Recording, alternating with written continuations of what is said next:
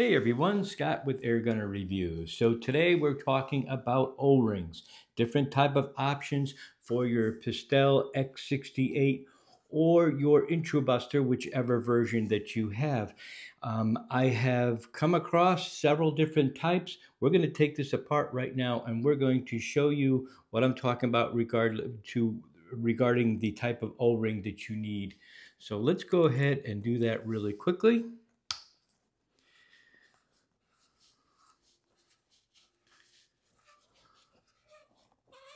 And then we do a little explaining, not just about O-rings. Okay, so in here, this is the O-ring that can fail. Now, I haven't had mine fail at all.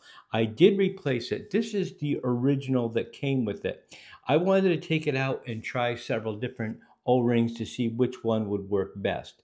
This right here is the O11, and there's several manufacturers that make it. The larger one is the O21. There's also another O-ring in here.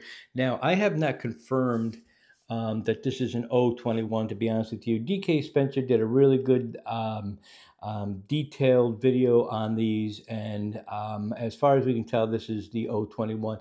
This has been confirmed. Absolutely, that's an O11, and it has worked fine in mine. Now, I just want to let you know I have never had a failure with this, but with any high jewel marker, you always have a chance. So it is good to be able to get onto a good structured plan for maintenance.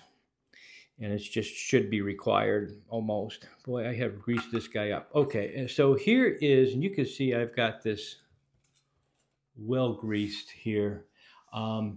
This is the other one that is the O21. So you've got two, you have that one, and you have the one on the end of this. So those are the two that we're going to be talking about. I don't know exactly what that is. That's in there pretty good, but let's just put this to the side for now.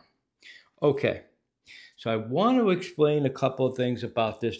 This works a little bit differently than some of them.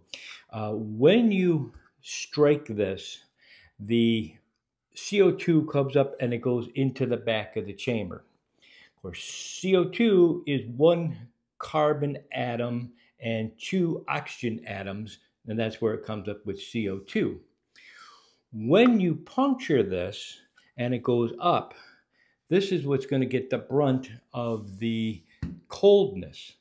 And CO2 can go down to minus 109 degrees Fahrenheit, which is minus 78 degrees Celsius. So this can get very cold. So the importance of having the right O-ring in here is extreme. So let's look at the ones that I purchased on Amazon so we have a better understanding of what these can take as far as the degree value. All right, so over here we have the Viton O11. These all three are the same, and this is the original. So all of these will fit onto this. Whoop, lost it. Onto here, right here. So they all will fit. But there's some important differences between them. The O11 has a minus 13 degrees Fahrenheit. So that is not enough because, like I say, this can go down to 109 degrees Fahrenheit. So that cannot withstand a lot of cold. So you've got cold, and what happens to CO2? It is a compressed liquid. As it comes in here, it's going to flash freeze, which eventually will dry these out and crack them. So that is not good, only minus 30. Here is a silicone one, same O11, and that is minus 65 degrees. And here is a polyurethane O11, and that is minus 60. So off the bat, you would say that these two would be your best option to replace the original. But it goes a little farther. Now, you may not be able to see that because it's clear, but that's what it looks like. If you can see that, it's just a clear. So I apologize for it being on a white piece of paper. Anyhow, now this is a two-part because it's not only how low of a temperature these can take, it's also the durameter. It's called durameter. Now you'll see this will say 75A durameter, 110 011A, or I'm sorry, A70 durameter. Usually there's an A in front of it. But the durameter is how much the hardness is or the strength of it, or probably both, the hardness and the strength of them. And you can see this has got a 75 durameter and that's 70 durameter, and this one is 90 durameter. So the best one that fits for the original is the 90 durameters. And I'm going to leave you a link to these. These are Captain O-Ring on Amazon. And you can definitely tell the difference. Like these two look identical. Different colors maybe, but as far as the firmness on them, they're both very firm, very kind of rigid. And these here, these are very rubbery. I mean, you can tell they flex quite a bit. So, and this one, this one's just, this is 70. You can definitely tell. It definitely, let's see, I can't do a bounce test. Anyhow, now going to the 021, I've got the silicone one here, which goes down to -65, which is great. And this is the Buno N, and that is -30. Now, I wouldn't be so concerned about going down to, -60, because these are all on the outside of it. They're not going inside. This, this little guy fits right in here, and it's in direct relation to filling up and getting extremely cold. These here probably won't get quite as cold as the rest of it. So with that being said, the best I could come up with is a 90 durometer. This is definitely, you can tell, look at, see how soft that is. And when you push this one, much more rigid, it best reflects these. So this is definitely a two-part series on knowing what size it is, knowing how cold they can get, and what the strength is. All three factors have to go into purchasing the O-ring. So in this case, the Buno N 90 durameters -30 degrees Fahrenheit is the winner here. And of course here is the polyurethane, and it's an 011, 90 durameters, goes down to -60 degrees Fahrenheit. So there you have it. If you're going to be replacing these, I'm going to recommend that you get yourself, and you can get these at a Walgreens or CVS. These are like dental hygienist tools.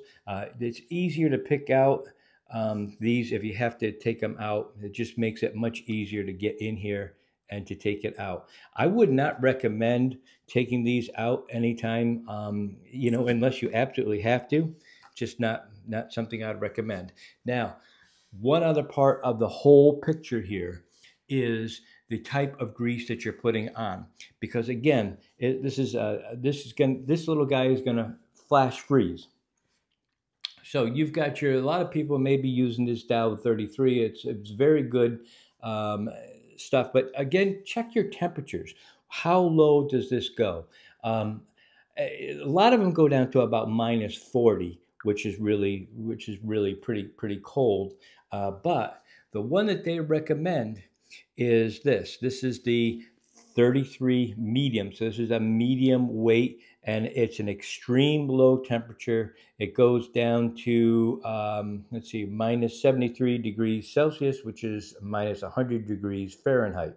So this gets extremely cold. This is the one that you'll want to put on here anytime you're using it. Make sure you grease it really well. Even though I've taken this, I just did it not too long ago.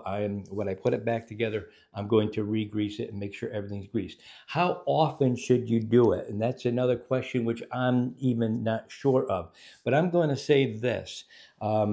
If you're using 6 or 7 rounds, I'm going to say every 15 CO2 cartridges, which would give you about 100 rounds roughly, depending. So what I do is I take a little box. Every time I use it, I drop it. I drop the empty CO2 cartridge inside the box. When I hit about 15 of them, I'm going to take this apart. I'm going to grease it up and make sure it's ready to go. Get into a good maintenance with something like this. It'll last you much longer. The O-rings will last you much longer.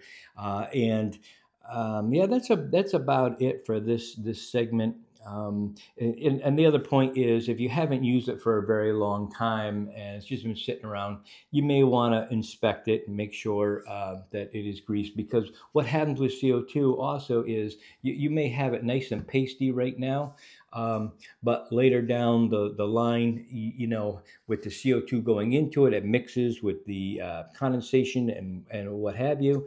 And this part particularly, this is this seems to dry out very quickly, and it is, you know, it is definitely something rough. So before I put it back in, I'm gonna, you know, I'm going to, now I don't know why it is. You think it should slide, you know, nice and smooth. It does not. So again, I'm gonna lube this up very well. Don't be afraid to really put it on. I'm going to put you a link. You don't need a big thing like this. I just happened to pick up a big one a long time ago. But there's a small one, a link down below. And hey, that's it, guys. Thank you for watching. I appreciate it. Make sure you like and subscribe if you care. Thanks again for watching. Take care.